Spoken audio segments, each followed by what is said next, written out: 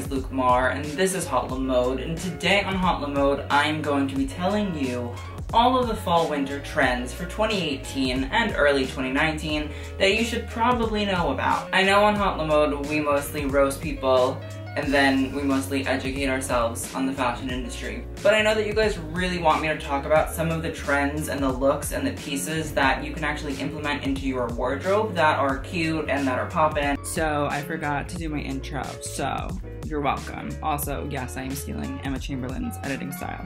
Who am I? I don't know. Copyright me. Try it. If you guys are looking for a channel that talks about fashion in the most fun, sassy, bitchy, analytical way, this is it. So you can go down below, hit the subscribe button, and turn on my post notifications. I mean, like, what do you have to lose? You're already here. You're letting me explain to you what you should be wearing for the rest of the year. And if you want to see more from me, you can follow me on Instagram at Hotla Mode. I post some pretty poppin' fashion memes, and also you can follow me on Twitter. It's where I'm a bitch.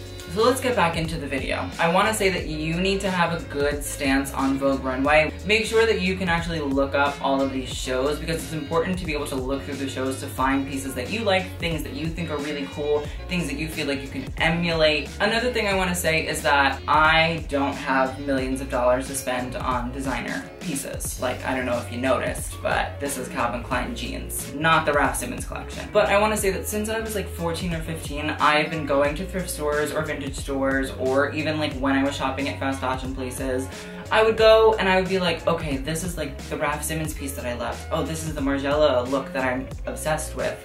And I'd be like, what is a way for me to make this without actually having the money to go out and buy it? I think the thing we have to understand with this video is this is about how can you emulate trends and emulate runway pieces and bring them into your wardrobe in a way that's affordable and a way that is possible. Because I don't know about y'all, but I'm not going to Margiela every day being like, hi, 17 of the different tabby boots. I just want to say that a lot of this is vintage, a lot of this is online shopping, and a lot of this is hard work. Like, it's not fucking easy. Like, Zara and H&M and the vintage stores are not just going to present you with Marc Jacobs' whole collection, like, go for it. Like, that's not gonna happen. You have to do some actual fucking work. You have to put some time into it. But I know you all, and I know that you will be able to do that. The final thing I want to say is that this is for both men and women. So let's just get into this video. So first, we're gonna be talking about like military / uniformity. I feel like that was a big thing on the runway, mostly men's, but also it kind of came in the form of Prada and Thom Browne. So I would be looking to those sort of military-esque pieces if you're looking to kind of, you know, butch up your look, serve some masculine realness. If you're looking for this uniformity experience, I would suggest that you maybe buy a boiler suit. I know that I have one, and I've heard that if you tailor them really, really well, they actually are really amazing. So it's not just this gigantic garbage bag on your body, like, it actually looks cute. I also want to say that tailors are very important, like somebody that can actually sew your garments so that they fit. A good tailor is like a boyfriend. When you find one that's amazing, you keep it, you lock it down, you make sure that that motherfucker is not going anywhere. Another thing that I think kind of fits into this whole military vibe are Doc Martens. I know I shit on Bella Hadid for them with that whole Kylie Jenner birthday video, but since then, I've kind of been like, all right, Docs, they're coming back. I saw them at a bunch of shows during New York Fashion Week. Look for a little bit of like out there styles, out there colors, but also aren't gonna be like those kitschy cat girls that wear the fucking cat ears at your school and like hisses at you in class. Don't do that, that's not cute. Another really easy trend to emulate is the 80s. It was literally everywhere. It's all anybody's been doing. I mean, whether it's gigantic shoulder pads, whether it's oversized clothes, or ruching and neon, like, it's a fucking trend. Neon is kind of its own trend in and of itself, thanks to the Kardashians, but it plays into that whole 80s highlighter. Essentially, go for oversized pieces. Like, they're cute. You can literally live your best life. I'm wearing oversized pieces all the time. And it's not hard to find them at like vintage or thrift stores. I personally am rocking a pair of like MC Hammer jeans that I found that I'm in love with and that I will never give up. And also, I have this really amazing leather trench set that is a pair of pants and also a big, beautiful leather trench coat. Look for leather trench coats. Look for vegan leather trench coats if that's what you gotta do. Look up Madonna. Look up Grace Jones. Look up, I don't know, Boy George. Another really big fall winter trend is the Wild West and like Western pieces.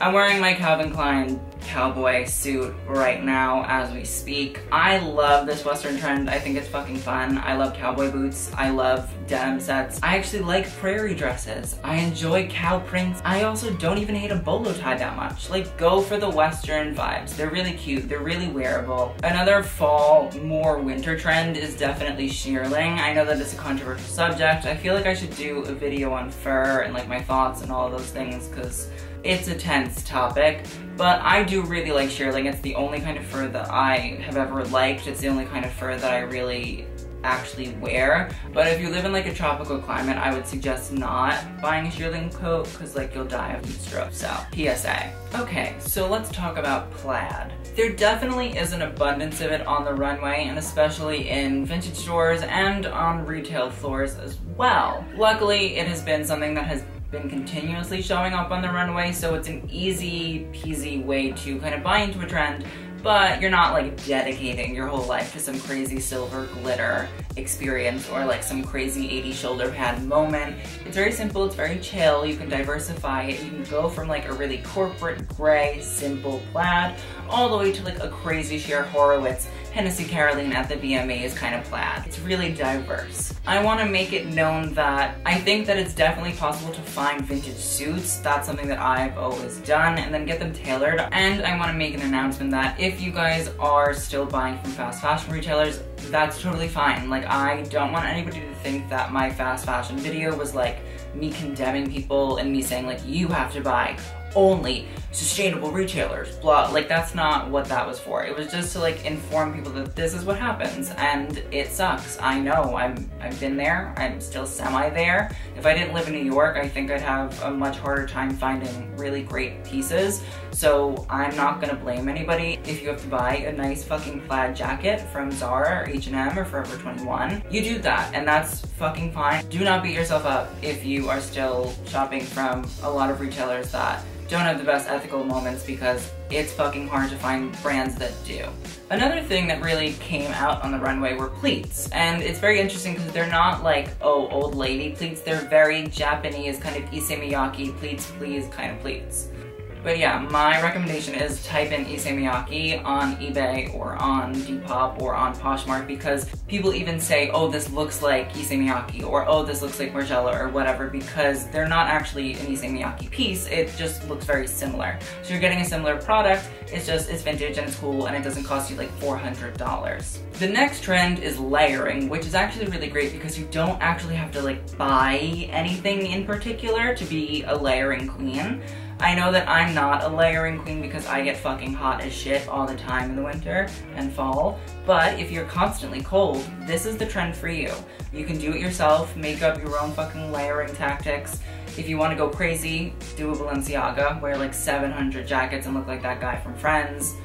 Live your best layering life, okay?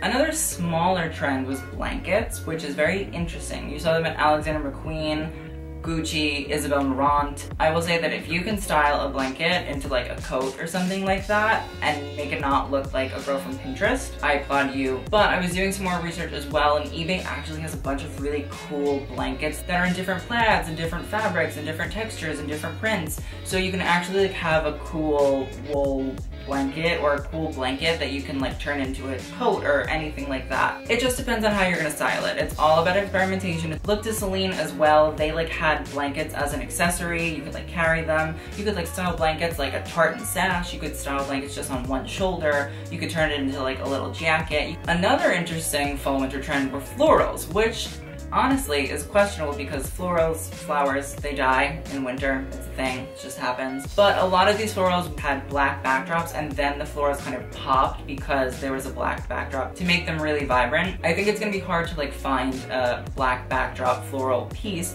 but definitely try and incorporate different floral dresses and floral jackets and floral pants and floral shirts into your winter wardrobe. It's definitely possible, and I mean, Calvin Klein did a really great job of showing everybody how to layer with dresses, and there's so much layering that you can do with your floral pieces.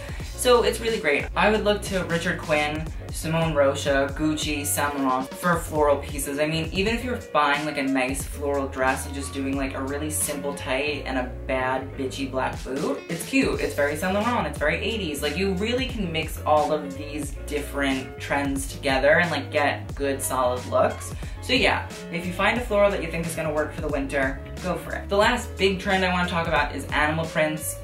This is a personal choice, but like leopard, zebra, cow, python, those are all a thing. They're all happening. Python more so in boots, and cows also kind of boot accessory. But the leopard and the zebra and the giraffe, you know, make good choices, okay? Like, don't, you know, dress while under the influence. Because if you're wearing a full gigantic cheetah look, choice. But if you're also just wearing like a one little piece of cheetah, it's a real choice. You have to be really discretionary with how you wear it. Just don't look to like the Mob Wives or any of the Real Housewives. Accessories also had a really good solid moment. First, Chanel did this whole like chain belt thing, and honestly I think it's a really good trend that you can like go to Home Depot or go to your local hardware store, buy a chain, and turn it into a fucking belt. Also, silk scarves, they're having their moments. A lot of them are turned into dresses like at Marine Sayre, Richard Quinn, Celine, but I don't think you're gonna go anywhere and be like, oh my god, this silk scarf dress is amazing. Like, that's probably not gonna happen. But there has been a whole big thing about head covering, so if you wanna do like a silk scarf head covering, if you wanna do a little top made out of a silk scarf, if you wanna like wrap your bag in a silk scarf, there are a whole lot of ways to do it. It's definitely possible. Even if you're wearing like a little, you know, bandana, cowboy, silk scarf moment too, like, it's definitely possible to do. Another thing that we just recently touched on is head coverings. There were the balaclavas at Gucci, Calvin Klein, I don't know who else has done them, but that was a big moment. You have to be really conscious of balaclavas because, like, again, tropical region, heat stroke. But if you live in a cold region, your hair is gonna get fucked up when you wear a balaclava. So be conscious. If you're going skiing, balaclava, great, beautiful, do it. Also, hoods. Go for a hood, wear a sweatshirt, live your best life, get a coat with a hood. Coats with hoods are great. Another little trend in the accessories world were gloves. They happened quite a lot. I'm pretty positive Calvin Klein, Colleen Estrada, a lot of people did them. Look at the photos. I think that gloves are actually very cool. Find some gloves that are not like boring, ugly old gloves. I'm sure that you can find them online. I haven't done that much research, but you'll see them somewhere, I'm sure. Just look them up. You never know what kind of cool glove you can find, even if you're wearing those like plastic ones that your mom washes the dishes with. Also, one-sided statement earring. There are a whole lot of singular statement earrings, you know, just one. But try it, see if you like it, you never know. Finally, let's talk about shoes really quick. One big thing that was on the runway is slouchy boots, like those weird sort of slouchy boots that I don't understand how anybody's made them and how they work. But they're definitely there if you happen to find some slouchy boots. Again, python. Python is amazing. I love a python boot. Obviously, like, go for a, you know, faux or printed python. I'm not saying like go skin a python in your local area and wear them. Another big thing were open shoes. I don't really know why anybody would want to wear open shoes in the fall and the winter, but you can definitely go for like a fishnet. You can go for a stocking, a legging, one of those things that horse riders wear. There's something too. Like, there are a lot of ways to wear an open shoe if you want. Also though, if your like toes are starting to look like they need to be amputated, I would go with a boot. Finally, I didn't really see a lot of sneakers on the runway, but that does not mean that they're not cool, and that does not mean that we aren't gonna stop wearing them. So thank you guys so much for watching. I hope that this was, you know, fun, enjoyable. You got a little bit of the trend moment out there. You can kind of implement some of these things into your whole wardrobe. Please let me know if you guys have any questions in the comments below. I will definitely answer them to help you guys out. And remember, check the description because I'm gonna put a bunch of links in there, whether it's sustainable brands or pieces that I found that are really cute. And with that, thank you guys so much for watching. I will see you guys in the next video, and TTYL.